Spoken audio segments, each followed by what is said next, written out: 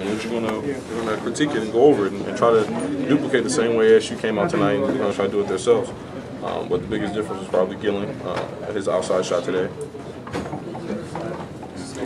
Do you guys feel, I mean, you say you have to win the tournament now in 3 games, 3 days. You feel like the way things are going, with the depth you guys can do it? I mean, it's a quick turnaround, guys.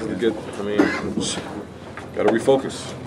You can't go in preparation for this game, the same game for UCLA. You got to go into a different, have a clear mind, and just know that's the game that we need. How surprised were you the way they shot? I'm not surprised at all. The coach said Gillen was a shooter. Watched beforehand. He was really stepping up, and we knew today was going to get a start, and he did. He came out. He was effective. Wildcat was effective getting to the rim. Really caught him getting a couple guys in foul trouble. And Felix was just a guy that was just up tempo, and he really got to him when he wanted to. Is this the toughest one of the year? Yeah, it's the toughest one of the year. Really just popped the bubble. So now it's back to refocusing and just trying to get in the tournament by Pac-12 play.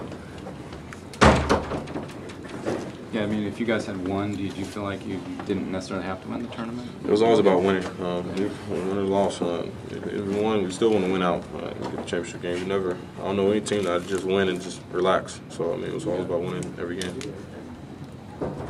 Defensively, was there just something a little lacking, or guys on their side were just ready to play. We took advantage of certain guys on their team that weren't concentrating, and they just took charge of it. We need to get prepared for the next step, which is the Pac-12 tournament. We put ourselves in a bad situation. As of now, there's no way we're getting in the tournament unless we win out. You guys put too much pressure on themselves before this game? Me personally, I can't speak for other people, but I love the game of basketball. I mean, I'm going to be serious at times when we got to go over scouting and certain aspects of the game, but just to go out there and know I can play basketball, I love it, and I love every chance I get, and today was no different. I went out there with the same mindset. I was just trying to do what we like to do. Went out there with a clear head and just play basketball. Why were they able to have so much success offensively? Like I said, it's just like it was in the beginning of the year. Their big man was effective. When you start to care about their big man, you start opening up drives for other people, opening up situations for other people. Gillen came out with the extra game, and Trent Lockett and Felix moved that off. Goes by fast. I mean, you got to take advantage. Thanks.